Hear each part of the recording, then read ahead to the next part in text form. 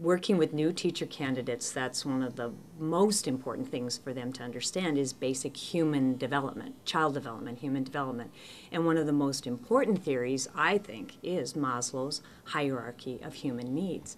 I think the reason that's important for teachers to not just be aware of, but to really visit and think about deeply is because if a child doesn't have those basic safety, security needs met, they can't move up to those self-actualization needs that we're trying to achieve in a lot of the instruction that we're doing. We just assume that everyone is feeling safe, they're feeling secure, that they have their social needs met, and that they're all dialed in on those things. So you just jump right into, well, let's understand the plot of this story, or let's try and unpack the implications of this piece of history. When they're just functioning at a, is there going to be somebody home to feed me when I get home?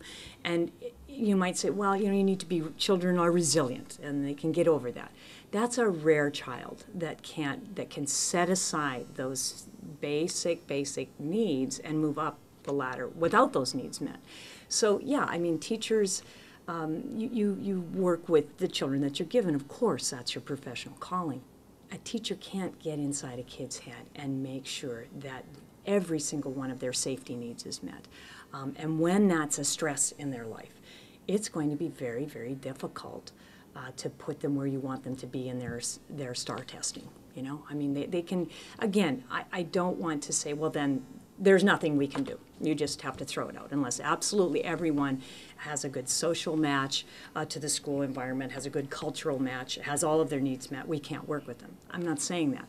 I'm just saying that you need some reality check from time to say, listen, let's make sure that what we're expecting of our teachers is reasonable. And it is not reasonable to expect that teachers can meet every single need of every child at that basic safety, the lower level of Maslow's hierarchy. I'm sweeping away these test scores because there's something that these test scores didn't tell people about my students. There are so many variables which affect student learning. I would never be able to make a complete list. But I can't bubble in on my student's STAR test. This student never wore their glasses this year. This student didn't know where they were going to be living from one day to the next. This student never took their medication for hyperactivity and attention deficit disorder. This child lacks focus and nothing I could say or do could help them. And this child couldn't make it into special ed because they were low in both mathematics and English language arts. How do varying demographics affect learning and teaching in a classroom? They affect kids' performance on examinations tremendously. Research says there are demographics that, especially on standardized tests, and that's what I'm going to be judged on.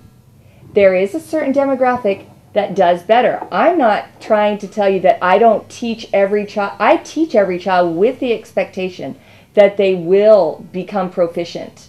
I have small groups. But here, my point is, okay, just talking to you. Okay. The fact that you're arguing like this says you really have the expectation that because they're poor, we know they're not going to achieve. There are places that have overcome And I've had students who've overcome that. Not just some, they're overcoming it for virtually everybody. You can't approach it that the way they're performing is because of these external factors beyond your contrul. You can't, you're right, you have to have high expectations for everyone. It should never cross your mind.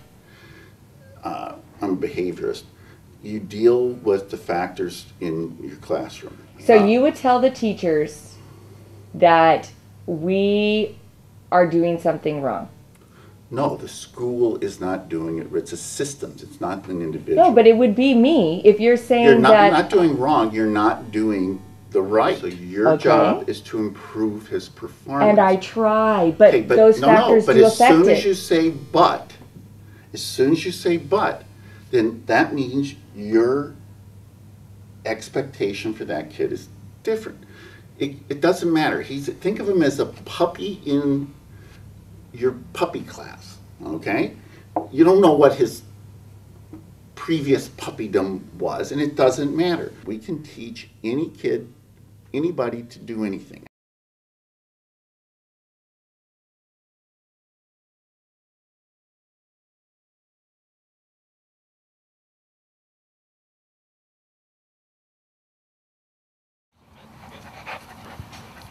Since I would rather not treat my students like dogs, as Dr. Beare suggests, I'd rather treat my dogs like students. Okay, I have my Dr. Beare treats. Okay, I'm going to train you. Sit. All the best pedagogy says to hold the treat over their nose and make them walk backwards. Sit. Samson. Sit. Delicious treat. Sit. Look. Delicious. Okay, it's time for his test. Samson. Samson. Okay, I give up. Bubble in. Come on, Samson. Oh my gosh. Oh my gosh. Ow! Ow! Oh gosh, you are evil, Luke. Luke, sit. Sit. Sit, boy. No, down. Look. Sit. Sit, Luke. Sit. Good dog. Put your foot on the test. Take your test. Good job, Luke. Bishop, he's my AP student. Sit down, Bishop. Sit. Bishop. Bishop, sit. Sit. Good, sit. Yes. Tweets for Bishop on test day. And this is Winston. And he is going to learn to sit. Okay, Winston. Okay, Winston. Sit. Okay. Sit. No, sit. Sit. Good sit. No, good sit. Winston. Sit. Sit, Winston.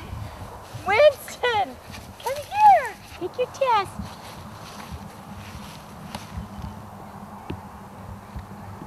Take it. Take your test. Okay, let's see what kind of student you are. Cheeky. Look, I have the finest pedagogy in the world. Scripted. We're not rolling over, honey. We're not rolling over. We're sitting. Sit. Oh. Okay, we're just going to have her take her test. Good girl. Come and take your test.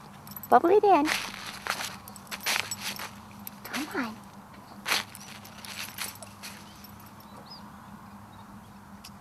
I will get no merit pay this year.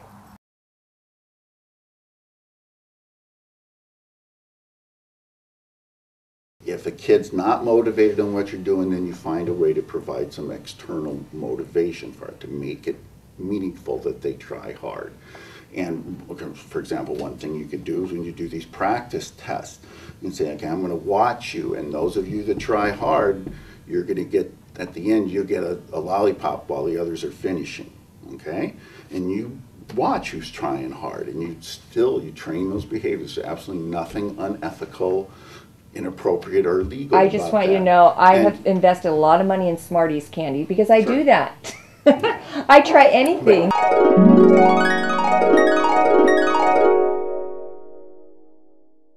Look at my fantastic array of student reinforcement.